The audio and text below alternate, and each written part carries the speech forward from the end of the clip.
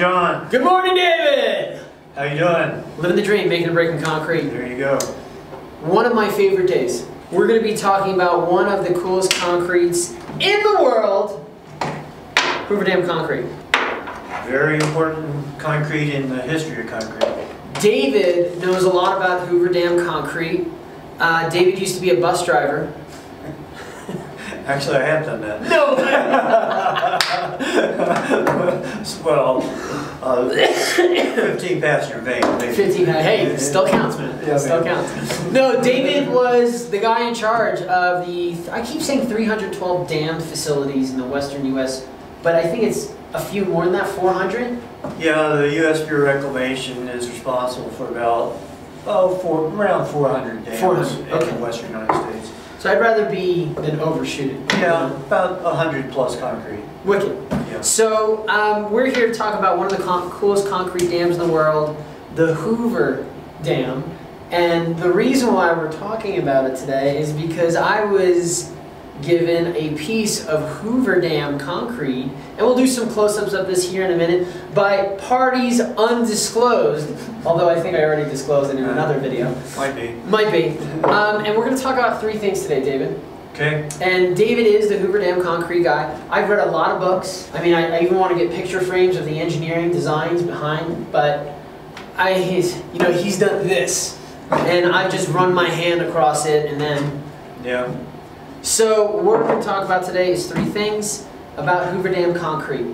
The cementitious, the aggregate, and the placement, which will include slump in that. And we're only going to allot 2 minutes for each, because I think I'm editing this video, so we're going to make it a little easier on me. Okay. First is cementitious. What is the difference? I guess this is going to turn into an interview. What is the difference between today's cementitious and the cementitious, or the cement? Let's just do that. Today's cement and Hoover Dam cement. Well, the cement at Hoover was coarse ground, and I do want to spend just a few seconds on the water cement. I mean, this was coming out of the Depression, work camp type work. Totally. It was before Abrams Law. So it's 3, 2, 1.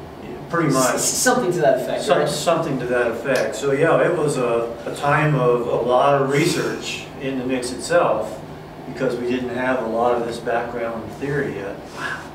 So really it was like one of the most innovative times of concrete. Well, yeah, that's why it's considered one of the 7 modern wonders of the world. Amen. Yeah. Amen. So I do want to add that it's not just the coarseness of the cement that was different, but also the alkalinity. Right. I mean, we really wanted to wait that time period to get that strength because of a lot of things, thermal effects, shrinkage, impact. But we definitely changed our cements that nowadays we're a lot finer, we have a lot more alkalis in our cement, which give us that 28-day strength in 24 hours, which is a bit of embellishment, but... Yeah, we have a lot higher early strength in, in buildings, and need to drive on pavements and things, we need that. Right. 4-hour mix designs. In a dam where the construction might take a couple of years before you put the reservoir behind it, you've got time. You've got time, and you want to wait. Right. As you suggest, you don't want that heat. And there's a great book by I think Joseph E. Stevens. It's called Hoover Dam: The Great American Journey, and it talks about the 28-day strength of the concrete. And it was somewhere between 3,000 and 3,500 psi. And at the 75th anniversary, either from Katie Bardaget's paper on the 75th anniversary, or another gentleman, I believe it was 75, there were some spots where it was 7,500 psi.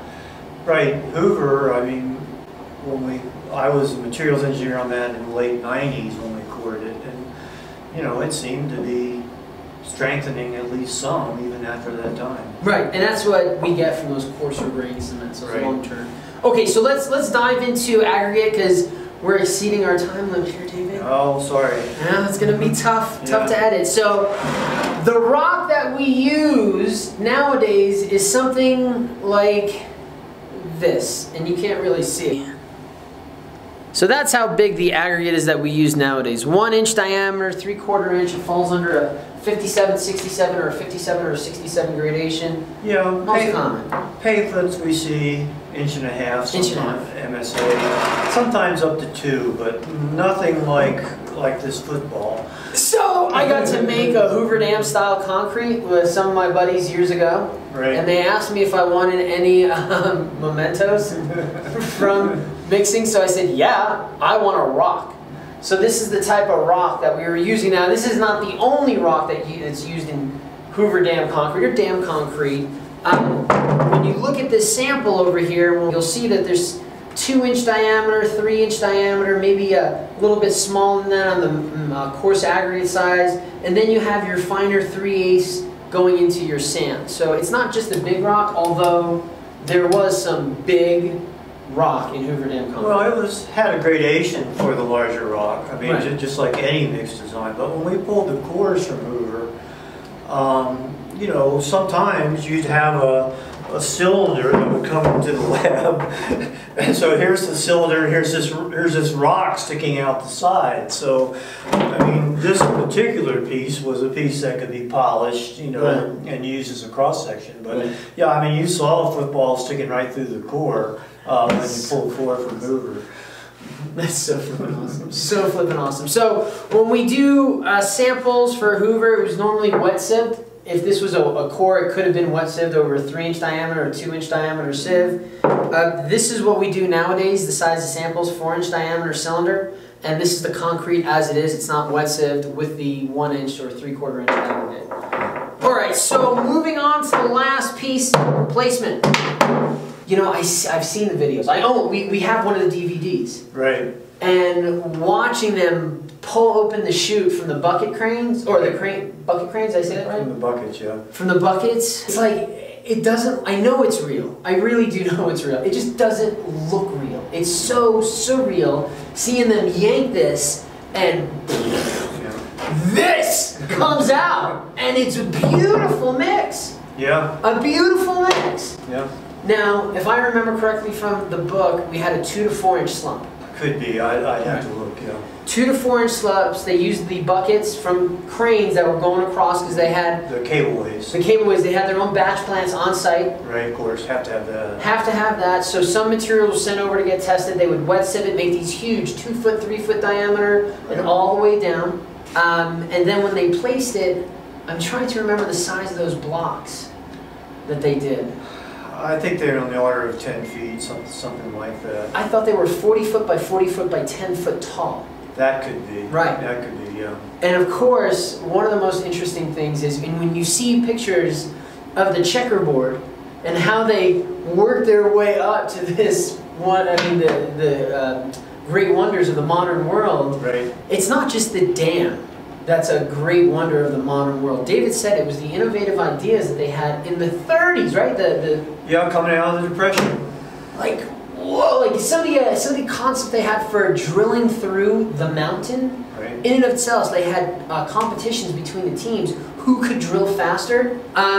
So really just, if you ever have the chance, Joseph E. Stevens' book, I don't know if you've read it, a fantastic, fantastic journal of the entire, you know, going down the Colorado River, you know, starting to get the camps. I mean, there was a lot of people who sacrificed a lot with their families to build that modern structure. Yeah, no doubt. I mean, they had the construction camp, which is essentially Boulder City, Nevada today. Right. Oh, and it grew. It started out as just tent city, right, and then it grew into a city from there. Right. Yeah, and of course, the thing about the checkerboard was the heat. That was the key to the placement, was to control the heat in those large, massive blocks. Oh, sure. Yeah. Sure. You've got to watch the movies. The movies are just... Yeah. Love those movies. I'm going to watch them today. I'm going to take a break. Watch them with Sammy Joe. There you go. All right. Thank you very much for joining us. We hope you learned something today. We'll make sure to get some of these bad... I don't know how I'm going to put this in there, but we'll get some of these bad boys in there. Hope you enjoyed. Let us know if you got any concrete questions, concrete concerns. Don't forget to like and subscribe. Handheld penetrometer, or weird? No. Thanks a bunch. Go concrete! Beat asphalt.